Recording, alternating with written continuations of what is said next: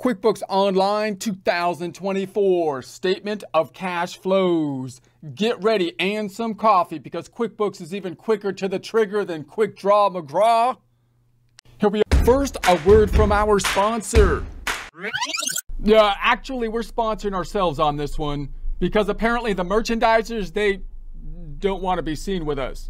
But that's okay, whatever. Because our merchandise is better than their stupid stuff anyways.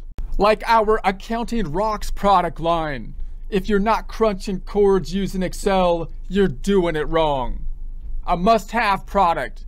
Because the fact, as everyone knows, of accounting being one of the highest forms of artistic expression means accountants have a requirement, the obligation, a duty to share the tools necessary to properly channel the creative muse. And the muse, she rarely speaks more clearly than through the beautiful symmetry of spreadsheets. So get the shirt, because the creative muse, she could use a new pair of shoes.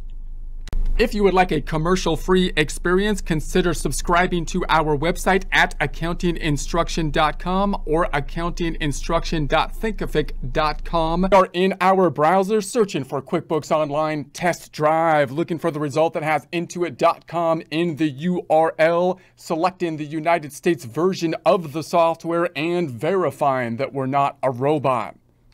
Opening up our major financial statement reports like we do every time. The report's on the left-hand side. We're in the favorites. We're going to be right-clicking on the balance sheet, open link in new tab. Right-clicking on the profit and loss. Once again, opening the link in a new tab. Go into that middle tab, closing up the hamburger. This is our balance sheet report. Let's do a range change up top, bringing it back to 2023. 010123 tab, 123123 tab, running it to refreshing it. Tabbing to the right, closing up the hamburger. We're going to do once again a range change back to 03, 010123 tab, 123123 tab, run it. That's the setup process we do every time. We're now going to be looking at the statement of cash flows, the third major financial statement report, but not one that's quite as important or one that we look at every time we do transactions. Let's open it up first and then we'll talk about that more.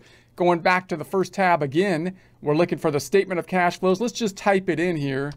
Statement of cash flows. There it is. I'm going to open that one up. And let's go ahead and duplicate the tab. I'll right click and duplicate the tab so I can pull this one to the right. That's the one that we're going to be working on. And we still have that first tab if we want to do some data input. Back to the tab to the right. Closing up the hamburger. Let's do one more time on the range change. Bringing it back to 010123 tab, 123123 tab. Running it to refresh it.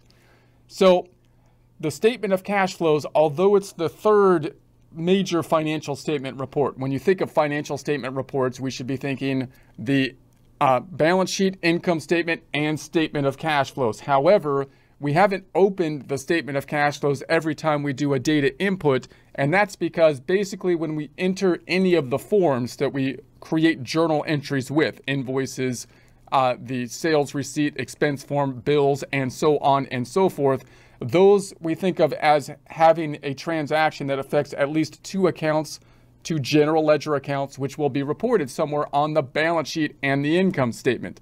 And so that's why we look at the balance sheet and the income statement to see the impact of the transactions. That is primarily and most directly what we are creating when we do the data input. And then the statement of cash flows, we kind of think of it as if you were to build it, for example, from scratch, then you would build the balance sheet, income statement, and then the statement of cash flows basically from the balance sheet and the income statement. So next question, why is that? Why do we build it that way? What is the statement of cash flows doing for us that is different than the balance sheet and the income statement? Well, first, you can kind of think about the statement of cash flows as though it still fits into our general rule as of all other reports other than the balance sheet and the income statement give us more information about the balance sheet and income statement, because this is basically giving us more information you could think about as cash. The bottom line here should tie into the cash account, which we'll take a look at shortly. But really the statement of cash flows is kind of reworking mainly the income statement on a cash flow basis.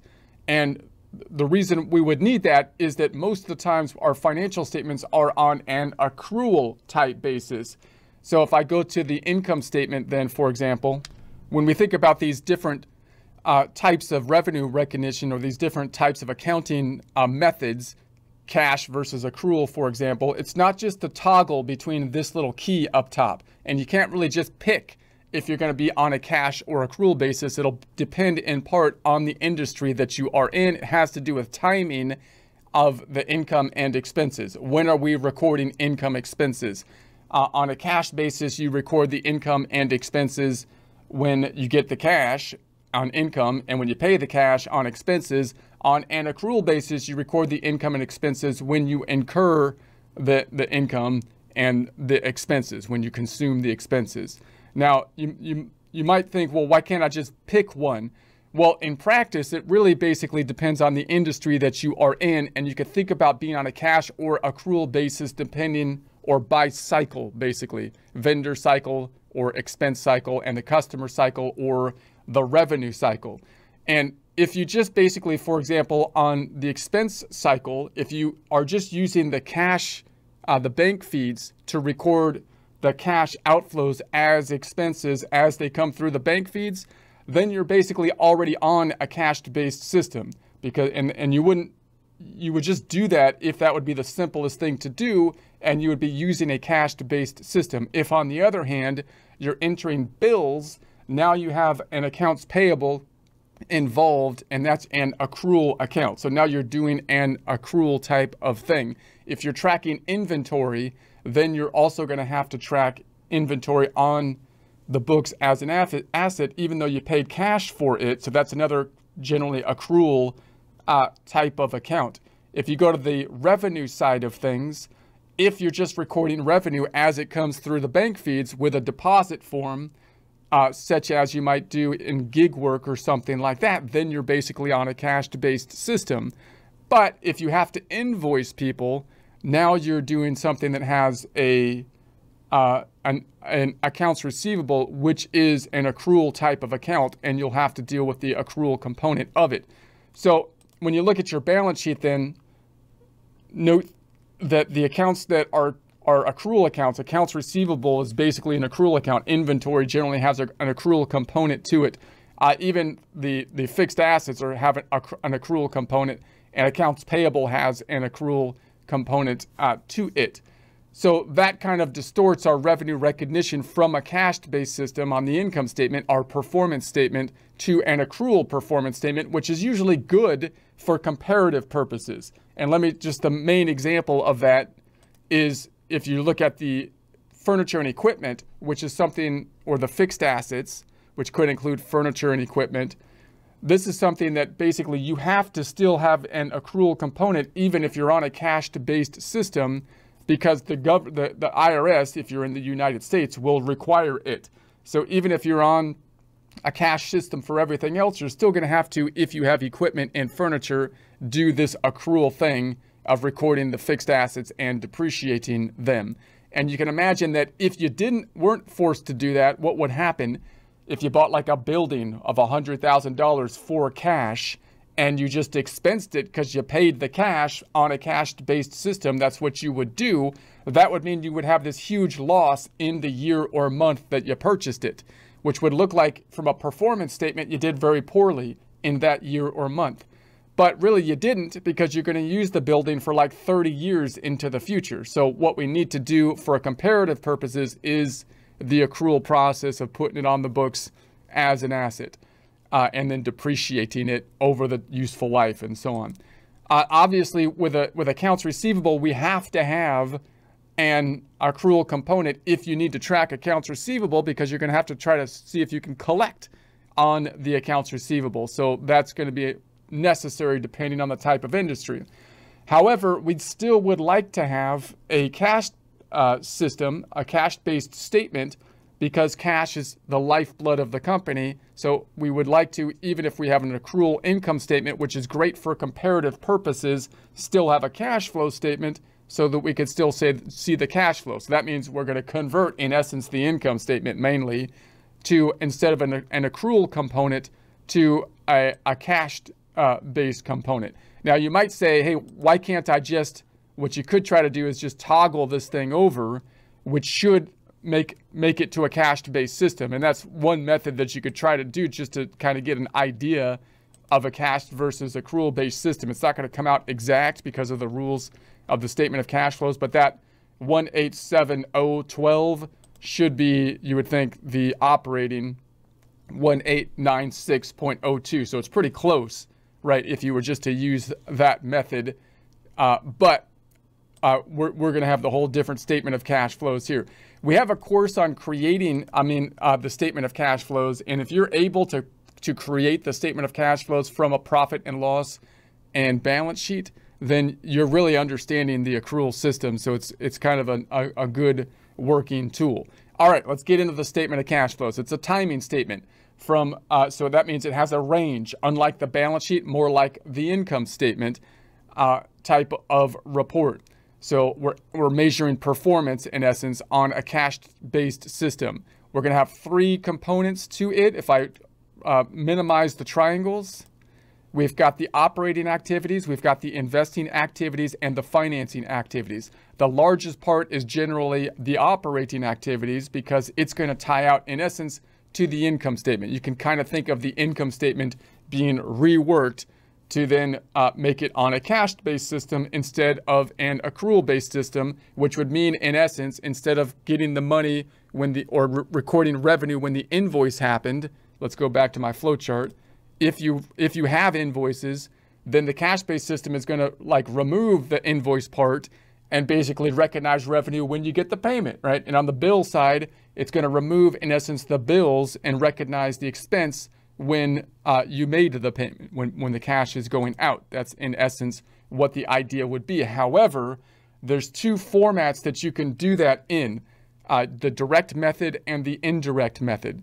So you would think then that you would just take the income statement here and just rework it, just like we did here, going from a cash to an accrual system, so that now I have income and expenses recognized on a cash-based system. This would be like a direct method, having just a normal income statement, but now it's on a cash-based system. But usually you still have to do the indirect method when we do the statement of cash flows, which is what the QuickBooks has here, which means you're going to start with net income and back into it. One reason for that is that you get this reconciliation between net income from a cash-based system and an accrual-based system. We'll dig into that in a second. Then you've got the investing activities. These are cash flow related items from an investing side of things, which typically doesn't just refer to the investment in stocks and bonds, but investment in assets such as the property, plant, and equipment. The financing activities has to do with financing, the flows of financing, such as loans and whatnot, payments of loans, taking out of loans, as well as the equity financing, owners putting money into the company, owners taking money out of the company in the form of draws if it was a sole proprietorship or partnership, and dividends if it's a corporation. That gives us our net increase for cash. And let me pull out the trusty calculator. And so we could say, okay, if we had those categories, 1896.02 minus 13495 plus 15662.5 is the 403652. That should tie out then to, that's the change. And there was no beginning balance here. If there was a beginning balance, we would adjust for the beginning balance, which would get us to the ending balance. But there is no beginning balance, so that's the cash. So that should tie out to what's on the balance sheet over here. Here's the balance sheet. Let me make my calculator stick. So this is where it gets a little tricky with the balance sheet, because you would think, hey, wait, that doesn't tie out. It's 2001. But the undeposited funds is actually also cash, which should be up here in the bank accounts, but it's not, because QuickBooks wants to put it in other current assets because it acts more like another current assets in terms of functionality of the account, because it doesn't connect to the bank feeds or anything. So if there's something in undeposited funds, you got to remember to pick that up. 2062.52 plus 2001. That gives us the 406352 which ties out to our statement of cash flows here.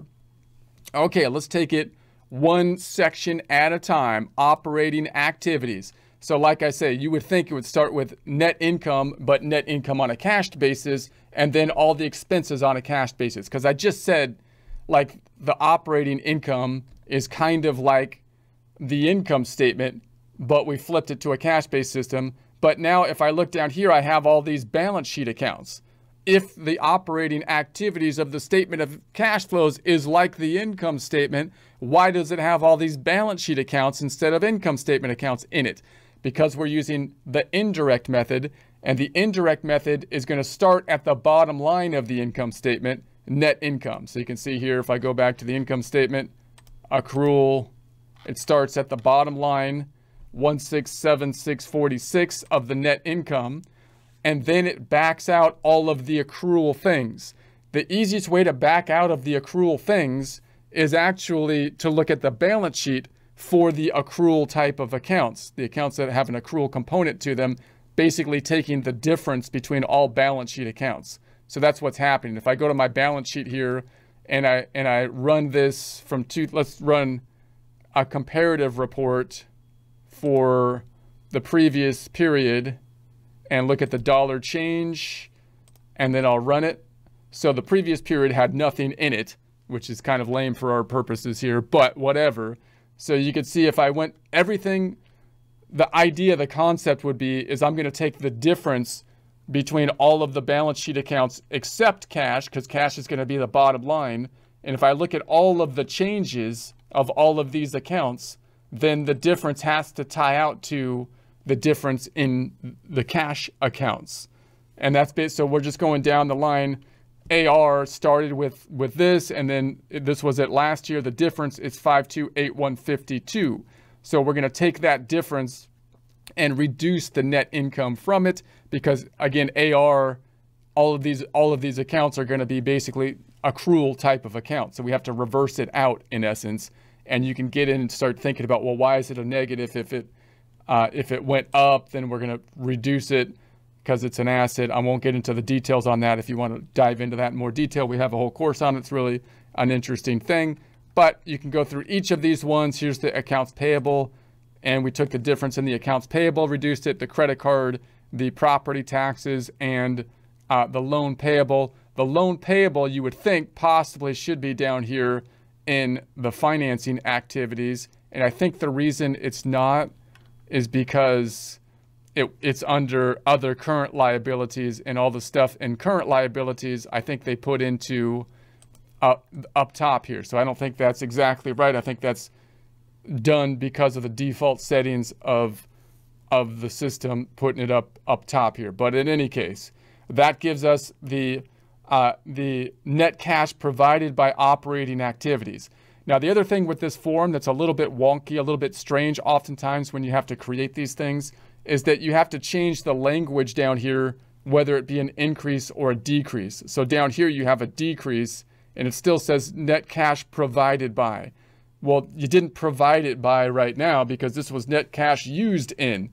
So you would think this would be the language would change here. It doesn't in QuickBooks because it's just keeping the same language, whether it's an increase or decrease. Not a big deal, but when I was working in accounting firms, they used to grill me on that all the time. You didn't change the word here. So you might then, which is fine, they were right. I didn't change the word, but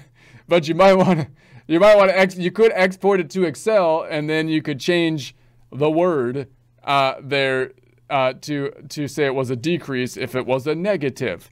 But in any case, I digress. There's the first one, investing activities. So the investing activities is usually, again, not stocks and bonds, although possibly it could be, but rather investments from a different perspective in terms of what we're investing in to help us generate revenue. That's usually going to be the fixed assets. Why is that an investment? Because we're putting money into the long-term assets that we're going to use to help us generate revenue, in the future is the general idea. So the money that went into the fixed assets, and then when we sell the fixed assets, they're usually going to go here. You might ask, well, why aren't they on the income statement? Well, and one way you can think about that which means it would be up in the operating activities. You can think about, well, what's the other side of the transaction on the balance sheet? If it's an income statement transaction, then you would think it would be in the operating activities. If it's not, you would think it would be somewhere else, investing or financing. So for equipment, for example, if I bought equipment with cash, then the cash would be affected and the other side of the transaction would be equipment. There's no expense account that is impacted. There will be an expense account when we depreciate it. And if we had any depreciation, it would be up here in the operating activities. So that means there's cash flow happening here that I have to account for because I need to tie into my change in cash flow, but it wasn't cash flow that was related to revenue and expenses, rather cash flow related to purchases of equipment, which we're thinking of in terms of an investment in this case, because we bought the equipment in order to help us generate revenue in the future. Okay, let's go to the financing activities. We've got the notes payable. So they've got the long-term portion of the note down here. So it looks to me like we're just populating the categories down here based on whether it's a current assets or long-term asset. The long-term or liability, sorry, current liability or long-term liability. They put the current portion up here. I don't think that's right, but they just put all the current portions up there, it looks like is the idea. And then the long terms are being dumped down here into financing activities. So anytime we take out the loan, that would be a financing activity, and anytime when we pay off the loan and whatnot, financing activity. You can think of the same concept. Is the income statement affected when we take out the loan? No, because we got the loan, we got cash went up, and the other side went to the loan. No expense account. When are expense accounts impacted? When we make payments, there will be expenses, but that'll be interest expense. And if we had interest expense, it would be up here on the income statement or operating activities section. And then if we took draws out, or owner investments would also be down here. So if it was a corporation, if we issued stock and we got money in from the owners through the selling of stocks, then that would be included. If we gave money back in the corporation in the form of dividends, then that possibly would be in the financing activities. And then if it was a sole proprietorship, if the owner put money into the business, you would think that would be in financing. And if we take the money out in the form of draws, in that case, you would think that would be in the financing. So it looks like the accounts that are going to be kind of dumped in here for QuickBooks will be the long-term liability accounts and the equity accounts, you would think. So operating equity looks funny, of course, or opening balance, because that's kind of an account that shouldn't really be there because it's really like a starting account that's kind of ugly and should be removed. But this is the net cash provided by financing activities, and that gives us the net cash increase for the period. And then usually you would compare that to the prior period cash to get to the ending cash, because this is the change in cash. And if you want to tie out to the balance sheet, you don't want the change in cash, you want the ending cash. So then you would take that and compare it to the beginning balance of cash to get to the ending balance of cash, right? That would be the general idea. If this was an increase in cash, you would add that to the beginning balance of cash before this year, and that would give you the ending balance of cash. Okay, that's the general idea. Now, this statement of cash flows works pretty well. It generates pretty well, but you probably, if you were getting detailed for like external reporting purposes, there could be some transactions that QuickBooks might not pick up exactly well, right? It might not do it properly. Like this example, the loan payable, that might not be exactly right.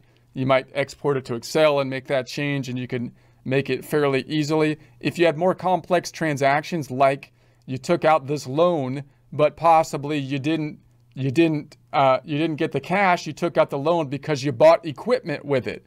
So that gets messy because the equipment is an investing activity and the loan is going to be a financing activity, and these two things are kind of combined together. So it might be the case that QuickBooks doesn't properly record those types of transactions. Same with the sale of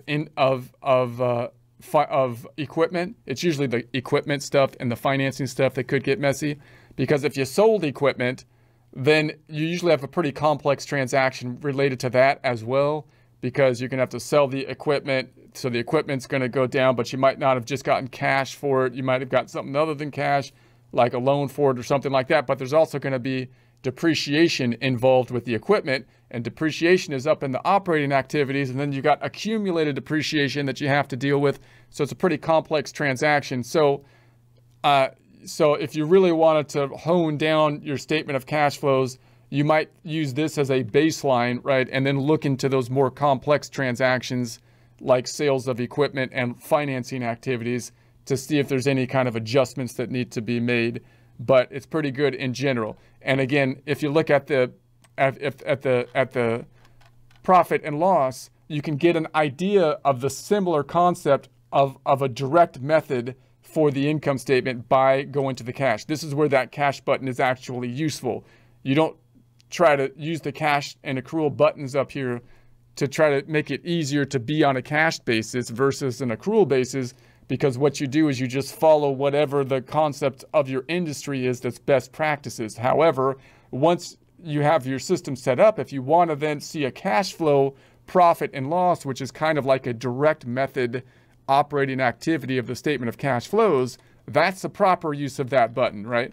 And now I can see basically an income statement. So now I have the best of both worlds really on the statement of cash flows for the operating activities. I've got, in essence, the direct method, which changed all of my accounts top to bottom, gave me my net income on a direct method. Doesn't exactly tie out to what they have here, but it's pretty close, and it gives me a pretty good idea. And I still have the indirect method, which is the method typically required for external reporting purposes, at least in the United States, and generally I think everywhere. Why? Because the indirect method, you can see you have this reconciliation. Here's the net income that we had on an accrual basis. Here's the difference. See, I have the difference to get me the net income on the cash basis, which is net cash provided by operating activities. When I do it this way, it makes more intuitive sense, but I don't have the reconciliation, right? I can't see exactly what the difference is between one or the other because I reworked every account. So this one I think makes more sense to think intuitively, but this one gives you that nice reconciliation is the general idea.